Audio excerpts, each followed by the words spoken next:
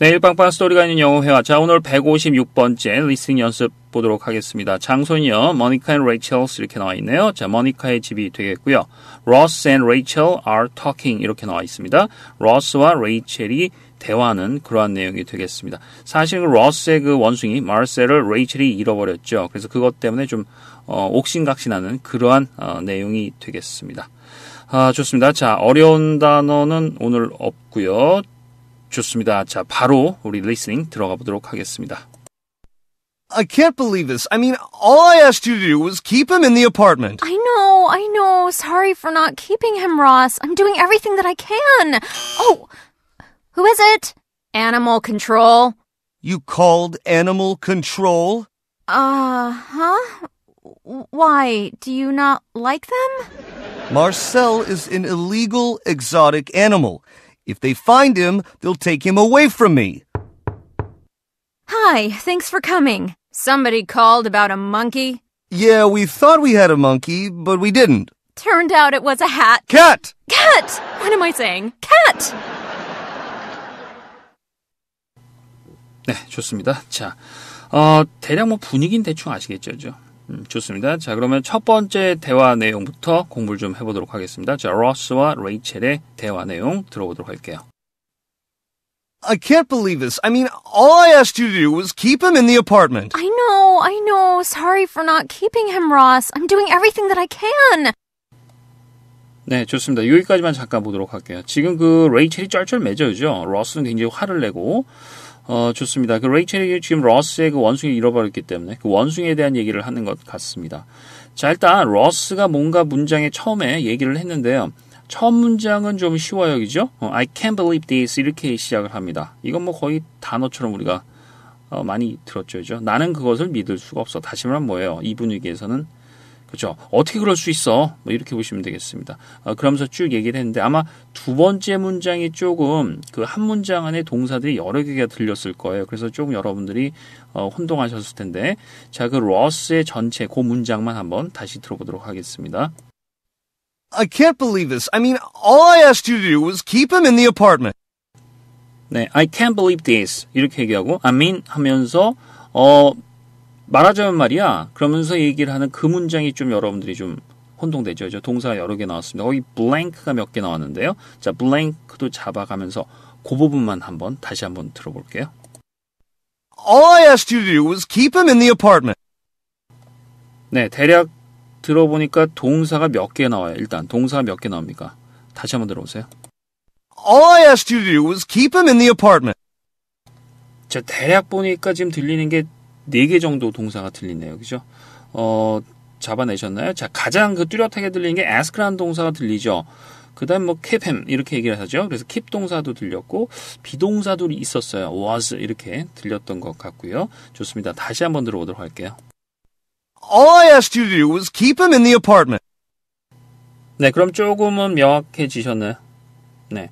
자, 한 문장 안에 동사가 4개 있다라는 얘기는 뭐예요? 한 문장 안에 동사 반드시 하나밖에 없죠. 그럼 나머지 3개는 뭐야? 나머지 3개는 그렇죠. 뭐 투부정사라든지 아니면 그냥 부수적인 동사다. 이렇게 보시면 돼요. 지금 이 문장이 단문이 아니죠. 복문으로 연결되어 있기 때문에 그 안에 들어간 동사다. 이렇게 보시면 됩니다.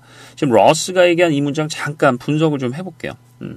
분석을 좀 해보겠습니다. 이게 사실 패턴식으로 많이 쓰는 문장이 들어가서 그런데 주어가 길었죠. 주어가 or, I 첫 번째 블랭크는 뭐 asked입니다. ask의 과거형이에요. or I asked you예요. ask 그러면 질문하다라는 뜻도 있고 또 뭐가 있습니까? 그렇죠. 빨리빨리 생각해내세요. 부탁하다 있죠. or I asked you예요. 내가 너에게 부탁한 모든 것. 뭐 하라고? to do. 투정사예요. to do. 두 번째 블랭크는 to입니다. 그럼 주어가 to do까지입니다. or I asked you to do. 여기까지가 주어예요. 내가 너에게 하라고 부탁한 모든 것은 다시 말해서 조금 더 자연스럽게 해석하면 뭐예요? 내가 너에게 뭐뭐 해달라고 부탁한 거는 단지 was, 뭐뭐였잖아. 이렇게 얘기하는 겁니다. 이해되셨나요? 예. 그럼 was 다음에 뭐야? to 정사 또 오죠. was, 뭐뭐였어. 동사 바로 오면 안 되잖아. was to keep him이에요. to keep him. keep 힘. 여기서 힘은 뭐 원숭이죠. 내 원숭이를 keep 해달라는 거였잖아. 이렇게 얘기하는 거예요. 어디에다가? In the apartment. 아파트에다가. 이해하시겠습니까? All I ask you to do. 내가 너한테 단지 부탁한 거라고는 was to keep him in the apartment. 그 원숭이 아파트에다가 그냥 딱 가둬놓으라고 했던 거였잖아. 이렇게 지금 얘기를 하는 겁니다. 이해되셨나요? 좋습니다. 자, 어려운 문제 아닌데 지금 주어가 길었어요. 앞부분에 그 all I ask you to do. 이건 거의 뭐예요? 패턴처럼 쓰는 거죠. 많이 쓰는 겁니다. 이 사람들이. 이 회화상에서 많이 쓰는 게 이 표현이에요. All I ask you to do. All I ask you to do.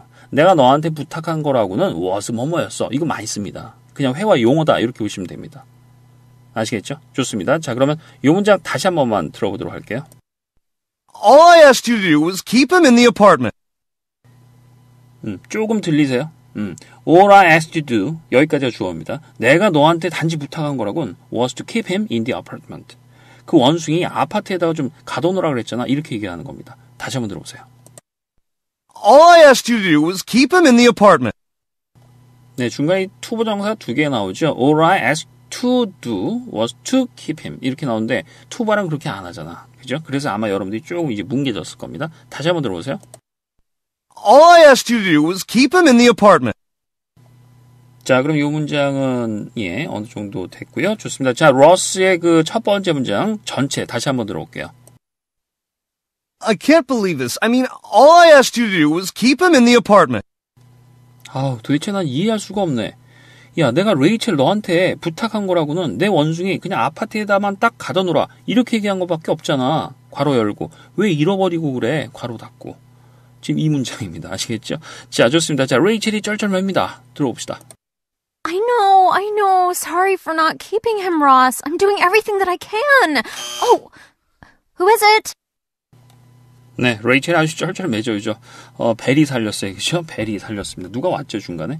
자, 지금 그 레이첼이 얘기한 문장 잠깐 볼게요. 요거는 그다지 그렇게 어렵진 않은데요. 알아. I know. 이렇게 얘기를 하죠. 그래서 뭐라 그럽니까? Sorry for not keeping him. 이렇게 얘기합니다. 그죠? Sorry for not keeping him. Sorry for not keeping him. 그 원숭이 제대로 못 봐줘서 미안해. 이렇게 얘기하는 그런 표현이 되겠죠. 마찬가지입니다. 여기 네 번째 섹션에서 우리가 공부하실 sorry 패턴. Sorry for not ing. Sorry for not ing. sorry 중에서 미안하다라고 얘기하는 것 중에서 뭐뭐 하지 못해서 미안하다라고 얘기하는 그런 패턴이 되겠습니다. 좀 이따 공부를 하도록 하고요. 좋습니다. 이 문장 다시 한번 들어보도록 할게요. I know. Sorry for not keeping him, Ross. I'm doing everything that I can. Oh, who is it? 네, 거기 끝부분에 지금 레이첼이 미안하다라고 얘기하면서 뭐라고 자기 변명을 하죠. 그죠? 벨소리 나기 전에 그 문장 들어볼게요. I'm doing everything that I can.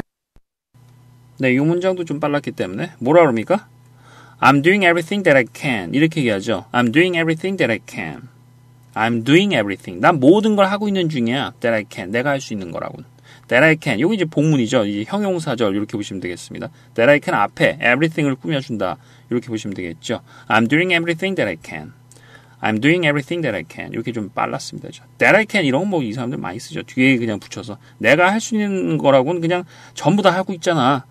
뭐든지 지금 그 원숭이 잃어버렸기 때문에 찾기 위해서 뭐든지 다 하고 있다고 지금 이렇게 얘기하는 그러한 문장이 되겠습니다. 네, 좋습니다. 다시 한번 들어볼까요? I know. Sorry for not keeping him, Ross. I'm doing everything that I can. Oh, who is it? 네, 지금 그런 상황에서 누가 찾아왔어요, 그죠? Who is it? 누구세요? 이렇게 물어봤습니다. Animal control. 동물보호센터요. 이렇게 얘기를 했습니다, 그죠? 지난 강의에서 여러분 들어보셨겠지만 이제 그 레이첼이 어딘가에다가 로스 없을 때 막 전화를 했었죠. 그게 이제 여기다 전화를 한 것 같아요. 중간에 이제 로스가 들어오니까 그 말을 바꿔서 막 피클하고 막 이런 거 시켰잖아요. 그죠? 그러니까 애니멀 컨트롤 여기다 전화했는데 거기서 이제 온 겁니다. 동물보호센터요. 이렇게 지금 얘기를 했습니다. 자, 그랬더니 이제 로스가 놀래요. 그러고 나서 레이첼한테 이렇게 물어봅니다. You called animal control? 야, 너 동물보호센터를 불렀어? Huh? Why? Do you not like them? 그런데, 왜 너 싫어해? 지금 이렇게 얘기를 했습니다. 아, 레이첼 불쌍해요. 불쌍해요. 자, 로스가 그 이유를 설명하죠. Marcel is an illegal exotic animal. 네, 이 문장에서는 그 귀에 들리는 표현이 exotic, 그죠? exotic. 요게 이제 뭐 낯서신 분들도 계실 거고요. 단어가 요게 특이한 단어가 하나 나오네요. Marcel is an illegal. legal 그러면은 합법적인, illegal 그러면 불법적인 이런 뜻입니다. Marcel is an illegal exotic animal. 이렇게 표현을 해 줬습니다. exotic. 예. 알아둡시다. 이국적인이라는 뜻도 있고요. 또는 외래의, 외국의 이렇게 표현해도 상관없겠습니다. Marcel is an illegal exotic animal. 야, 마르셀은 불법 외래종이란 말이야. Marcel is an illegal exotic animal. 자, 그렇게 될 경우는 안 되죠. 그죠? 동물보호센터에서 만약에 찾는다 하더라도 주인한테 안 주죠. 회수해 갈 거 아니야. 자, 그 상황을 좀 설명을 하는 문장이 다음 문장입니다. 거의 이제 블랭크가 3개인데요. 빈칸 한번 잡아내 보도록 하겠습니다. 어려운 단어 없고요. 좋습니다. 자, 로스가 얘기를 합니다. If they find him, they'll take him away from me. 네, 이건 좀 쉬웠죠, 그죠? 당연히 가정법 문장이 들어가겠죠, 그죠? If they find him 이렇게 얘기했습니다. 처음에가 if가 되겠죠. If they find him, if they find him. if 문장, if 단어, 요거 좀 여러분들이 익숙해 놓으세요. 좋습니다. 다시 한번 들어볼게요. If they find him, they'll take him away from me. If they find him. 그들이 만약에 마르셀을 찾게 된단 말이야. 두 번째 블랭크는 뭐예요? They will이죠. They will. 그들은 뭐뭐 할 거야. 그런데 줄여서 they'll 이렇게 발음이 됩니다. 그죠? They'll take him away from me 이렇게 얘기를 했습니다. 그들이 나로부터 take him away 마르셀을 가져다가 멀리 아예 그냥 가져가 버릴 거야. 이렇게 지금 얘기를 한 겁니다. 첫 번째 블랭크는 if가 되겠고요. 두 번째 블랭크는 they will 줄여서 they'll 이렇게 발음하시면 되겠고 그 다음 세 번째 블랭크는 take him away 힘이 되겠습니다. 힘 같은 경우는 take him 이렇게 힘줘서 발음하지 않는다 그랬습니다. 좋습니다. 다시 한번 들어볼게요. 그 문장. If they find him, they'll take him away from me. 야, 만약에 그 사람들이 마르셀을 찾게 되면은 그냥 데려가 버릴 거 아니야. 지금 이렇게 얘기한 그러한 문장이 되겠습니다. 이해되시겠죠? 좋습니다. 자, 그러면 여기까지요. 처음부터요. I can't believe this 이렇게 짜증내는 로스가 짜증내는 문장부터 여기까지 다시 한번 쭉 들어보도록 하겠습니다. 아마 이제는 좀 연결이 쉽게 될 겁니다. 준비되셨죠? 좋습니다. 자, 들어볼게요. I can't believe this. I mean, all I asked you to do was keep him in the apartment. I know. Sorry for not keeping him, Ross. I'm doing everything that I can. Oh, who is it? Animal control. You called animal control? Huh? Why? Do you not like them? Marcel is an illegal exotic animal. If they find him, they'll take him away from me. 자, 그런 와중에 동물보호센터 직원이 들어오죠. 좋습니다. 자, 이어서 들어볼게요. Hi, thanks for coming. Somebody called about a monkey. 레이첼이 얘기를 했습니다. Hi, thanks for coming. 와줘서 감사해요. 이렇게 얘기를 했죠. 자, 루이사라고 하는 그 등장인물입니다. 동물보호센터 직원이 루이사라고 하는 직원인데요.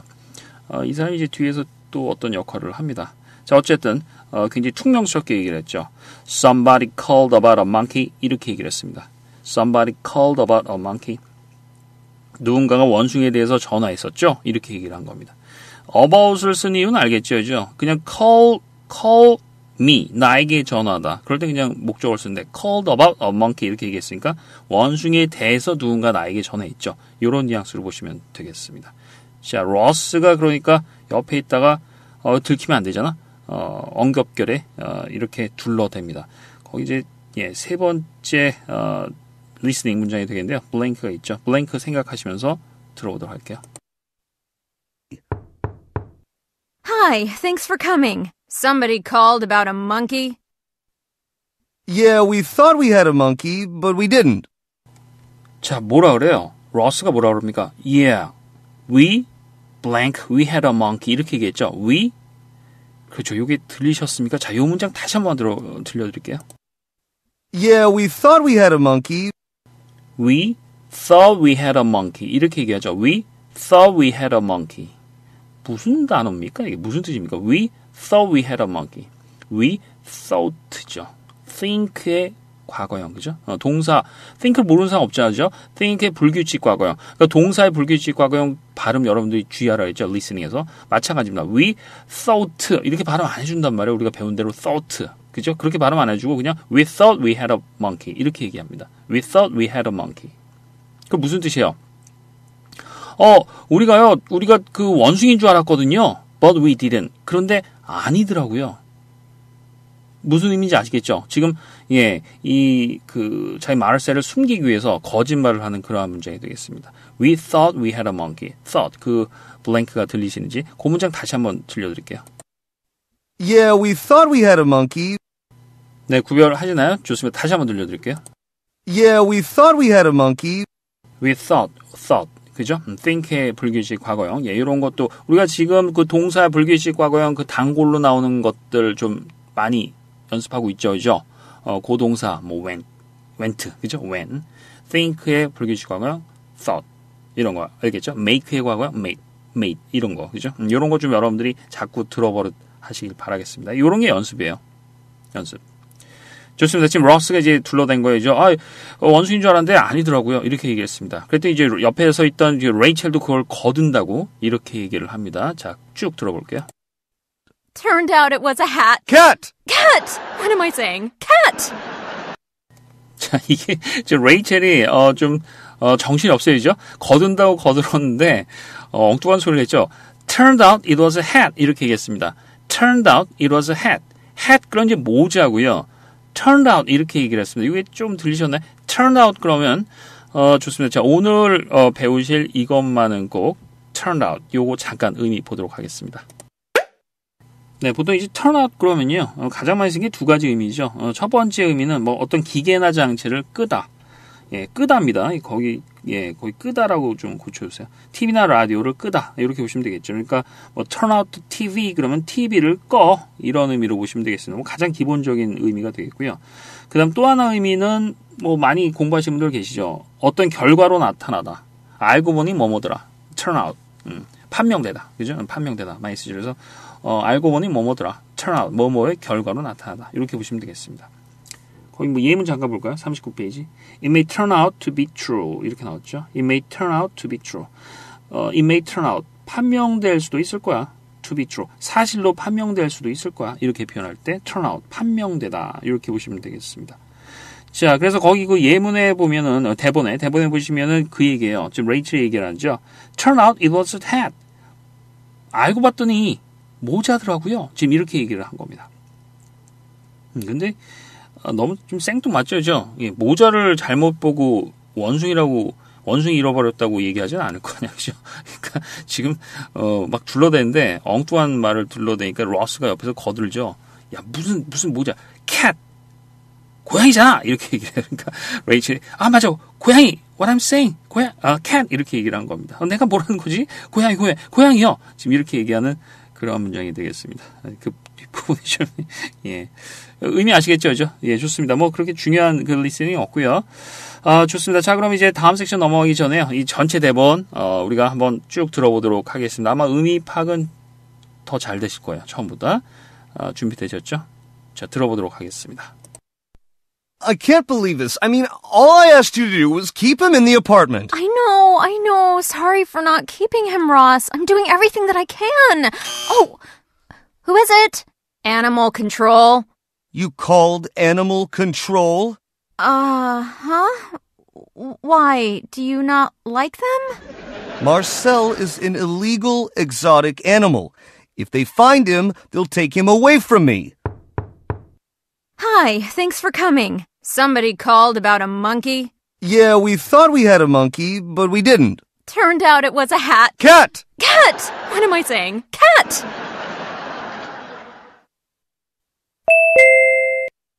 네, 좋습니다. 자, 왕초보 실력 안 들키게 빈칸 잡아내기. 자, 우리가 블랭크 하나하나 다 넣어봤고요.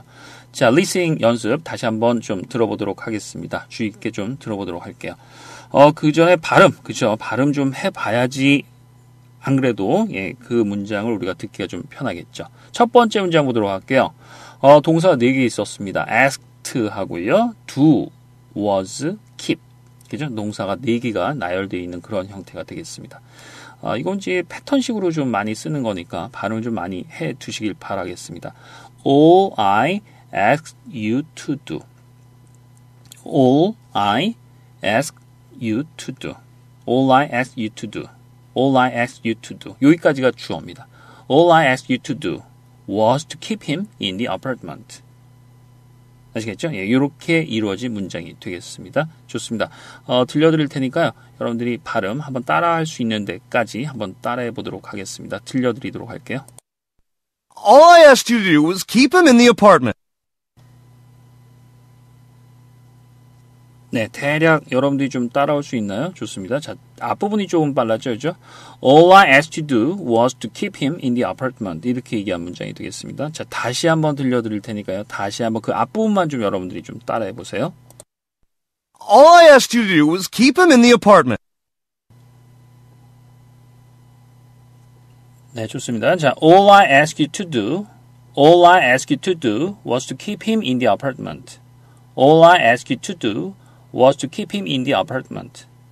All I asked you to do was to keep him in the apartment.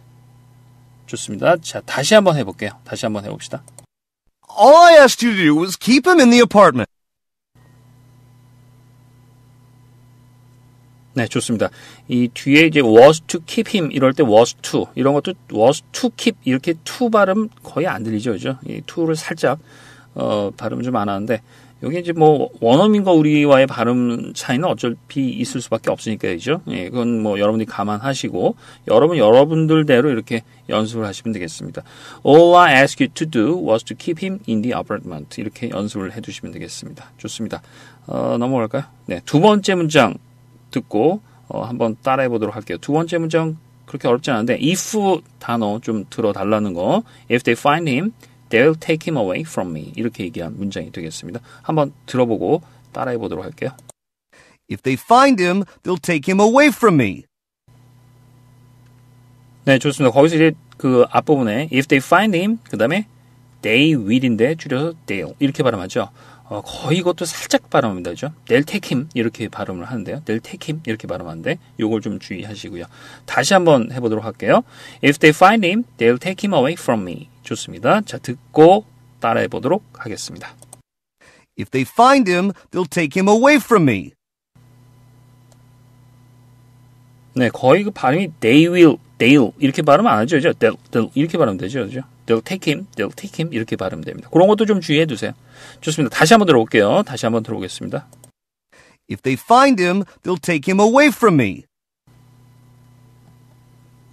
They'll take him. 그죠? They'll take him. 이렇게 들리네요. 좋습니다. 그런 거 좀 주의하시고요. 자, 세 번째 문장이요. think의 불규칙 과거형. 이거 많이 나옵니다. 우리 뭐뭐라고 생각했었어. 이거 많이 쓰죠? 그렇기 때문에 이 단어 많이 쓸 거예요. 여러분들이 많이 들으실 겁니다. 꼭 기억을 해두세요. 아시겠죠? 잘 안 들립니다. thought 이렇게 발음 안 한단 말이야. 자, 듣고 따라해 보도록 하겠습니다. Yeah, we thought we had a monkey. We thought we had a monkey. 그죠? We thought we had a monkey. We thought we had a monkey. thought라고 거의 발음이 됩니다. 그죠? We thought we had a monkey. We thought we had a monkey. 좋습니다. 듣고 따라해 보세요. 다시 한번요.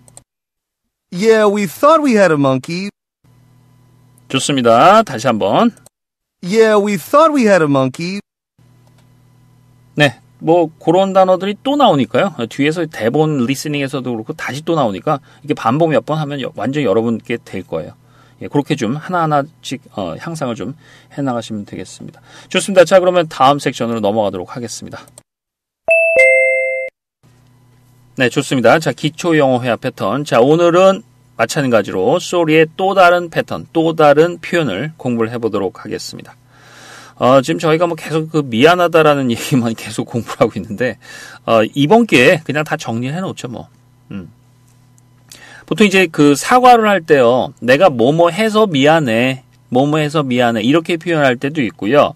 뭐뭐 못해서 미안해, 이렇게 표현할 때도 있죠, 그죠? 뭐뭐 못해서 미안해, 전화 못해서 미안해, 다 끝내지 못해서 미안해, 뭐뭐 못해서 미안해, 이렇게 부정 표현을 쓸 때, 이런 표현을 쓸 때도 있는데, 여러분들이 은근히 그런 상황일 때 소리를 집어넣어서 표현을 할 때 은근히 잘 생각이 안 납니다. 생각이 잘 안 나요. 뭐뭐 못해서 미안해. 뭐뭐 해서 미안해는 잘해요. I'm sorry for, I'm sorry to 이렇게 잘하는데 못해서 미안해라고 얘기할 때는 여러분이 조금 혼동합니다. 그래서 그거를 감안해서 오늘 뭐뭐 못해서 미안해요. 이 표현을 좀 공부를 해보도록 하겠습니다. 아까 뭐 대본에 잠깐 나왔었지만 sorry for not ing 이렇게 표현하시면 되겠습니다. 물론 앞에는 이제 IM이 붙어 있겠죠. 그죠? 생략해서 그냥 sorry for not ing, sorry for not ing 이렇게 표현하시면 되겠습니다. I am sorry for not ing 앞에 IM을 빼서 그냥 sorry for not ing 뭐뭐하지 못해서 미안해요. 뭐뭐하지 못해서 미안해요. sorry for not ing 그 ing 뭐 동사가 나오겠죠. 예, 그걸 좀 여러분들이 딱 기억을 좀 해놓으세요. 틀처럼 좀 외워놔. 알겠죠? 뭐뭐 못해서 미안해요. sorry for not ing sorry for not ing 뭐뭐 못해서 미안해요. 그 틀을 좀 기억을 해두시길 바라겠습니다. 아시겠죠? 간단하게 쓰는 표현입니다. 좋습니다. 자, 그러면 문장을 하나하나 우리가 좀 연습을 해보도록 할게요. 네, 이 표현만 알아두면 굉장히 쉽습니다. 그런 여러 가지 상황에서요. 첫 번째 문장 볼게요. 이게 제일 많이 쓸 것 같아요, 아마. 그죠? 여러분들 이 말 제일 많이 하죠? 전화 못해서 미안해. 전화 못해서 미안해. 이 남자분들 제일 많이 쓰잖아, 이거. 전화 못해서 미안해. 그쵸? 고민하지 마시고 그냥 sorry for not ing, sorry for not calling, sorry for not calling. 간단하죠? 좋습니다. 자, 원어민 선생님 발음 들으면서 연습해 보도록 하겠습니다. Sorry for not calling. 네, 한 번 더. Sorry for not calling. 네, 그 다음 문장 보도록 할게요. 그 다음 문장. 이거 이제 늦었을 때 많이 쓰죠. 늦어서 미안해요. 이렇게 표현할 때도 있고요. 제때 딱 못 맞춰서 미안해요. 이렇게 표현할 때도 있잖아. 제때 못 와서 죄송해요. 제때 못 와서 죄송해요. 자, 제때 오다. 딱 정각에 오다. 그 시간에 오다. 뭘 씁니까? on time을 쓰죠. 그렇죠? be on time, be on time, be on time. 그럼 제때 못 온 거니까 not being on time. 그렇죠? not ing니까 not being on time. Sorry for not being on time. Sorry for not being on time. 되셨네? 이런 표현도 좀 익숙하게 연습을 해보도록 하겠습니다. 자, 원어민 선생님 듣고요. 연습해보도록 할게요. Sorry for not being on time. 한 번 더. Sorry for not being on time. 네, 좋습니다. 좀 각자 연습을 좀 해두시고요. 세 번째 문장으로 넘어가도록 하겠습니다. 뭐뭐 못해서 미안해요 중에서 가장 많이 쓰는 게 또 뭐예요?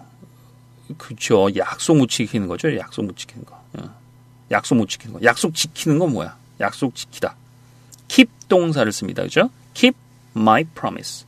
keep my promise. keep my promise. 그쵸. 그러면 뭐 아시겠죠? 약속 못 지켜서 미안해요. 그럼 뭘 쓸까요? Sorry for not keeping my promise. Sorry for not keeping my promise. 이렇게 하면 되나요? 좋습니다. 자, 원어민 선생님 발음 듣고요. 마찬가지로 따라해 보도록 할게요. 자, 크게 해보세요. 크게. Sorry for not keeping my promise. 한 번 더요. Sorry for not keeping my promise. Sorry for not keeping my promise. 아시겠죠? 좋습니다. 한 번 더 해볼게요. Sorry for not keeping my promise. 네, 좋습니다. 자, 네 번째 문장 보도록 할게요. 뭐 많네요. 미안해할 일이 많네요. 살면서. 이런 것도 있네. 차로 데리러 가지 않아서 미안해요.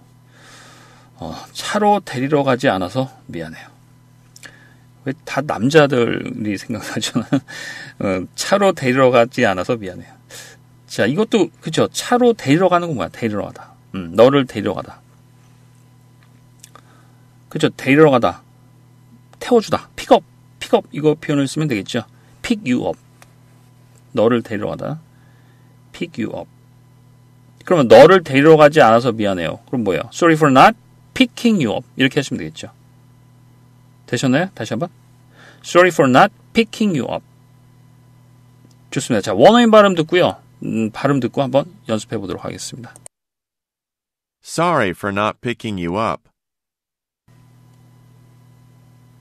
네, 한 번 더요. Sorry for not picking you up. 한 번 더. Sorry for not picking you up. 네, 좋습니다. 자, 5번째 문장 보도록 할게요. 사태가 점점 더 심각해지죠. 당신 생일 잊어버려서 미안해요. 야, 이건 미안한 것 같고는 안 되겠다. 당신 생일 잊어버려서 미안해요. 자, 그러면 잊어버린다는 게 뭐 기억을 못하는 거죠. 당신 생일 기억하다. 이렇게 생각하시면 되겠죠. 당신 생일을 기억하다. 기억하다면 remember. 그죠? 기억하다. remember. 당신 생일을 기억하다. Remember your birthday. 이렇게 하시면 되겠습니다. Remember your birthday. 그럼 마찬가지죠. 당신 생일을 잊어버려서, 그러니까 기억하지 못해서 미안해요. 그럼 어떻게 해요? Sorry for not remembering your birthday. Remembering, ing가 와야 되겠죠. Sorry for not remembering your birthday. 되셨나요? 당신 생일을 잊어버려서 미안해요. Sorry for not remembering your birthday. 좋습니다. 자, 이것도 마찬가지로 발음 듣고요. 연습해 보도록 하겠습니다. Sorry for not remembering your birthday. 네, 좋습니다. 미안해하는 것 치곤 너무 당당하네요. 좋습니다. 다시 한번 들어볼게요. 듣고 따라해 보도록 하겠습니다. Sorry for not remembering your birthday. 네, 좋아요. Sorry for not remembering your birthday. 좋습니다. 다시 한번 해볼게요. 마지막. Sorry for not remembering your birthday. 네. 자, 하나만 더 해볼까요? 당신 질문에 대답하지 못해서 미안해요. 그렇지. 뭐, 할 말이 없겠지, 이제. 예. 당신 질문에 대답하다. 그럼 뭐야? Answer your questions. 이렇게 하면 되겠죠. Answer your questions. 당신의 질문들에 대답하다. Answer your questions. 당신 질문에 대답하지 못해서 미안해요. Sorry for not answering your questions. 그렇죠? 당신 질문에 대답하지 못해서 미안해요. Sorry for not answering your questions. 한 번 더요. Sorry for not answering your questions. 좋습니다. 마찬가지로 원어민 발음 듣고요. 연습해 보도록 하겠습니다. Sorry for not answering your questions. 네, 좋습니다. 한 번만 더. Sorry for not answering your questions. Sorry for not answering your questions. 좋습니다. 자, 마지막으로요. 한 번 더 듣고 따라해 보도록 하겠습니다. Sorry for not answering your questions. 네, 좋습니다. 자, 이렇게 해서 오늘 156강을 모두 마쳤습니다. 자, 오늘 리스닝은 조금 어렵진 않았죠, 그죠? 이렇게 조금씩이요. 여러분들이 리스닝 실력을 조금씩 향상을 하시기를 바라겠습니다. 예, 그런 바람을 갖고 오늘 강의를 마치도록 하겠습니다. 저는 다음 시간에 다음 강의에서 또 찾아뵙도록 할게요. 수고 많이 하셨습니다. 감사합니다. I can't believe this. I mean, all I asked you to do was keep him in the apartment. I know. Sorry for not keeping him, Ross. I'm doing everything that I can. Oh, who is it? Animal control. You called animal control? Huh? Why? Do you not like them? Marcel is an illegal exotic animal. If they find him, they'll take him away from me. Hi, thanks for coming. Somebody called about a monkey. Yeah, we thought we had a monkey, but we didn't. Turned out it was a hat. Cat! Cat! What am I saying? Cat!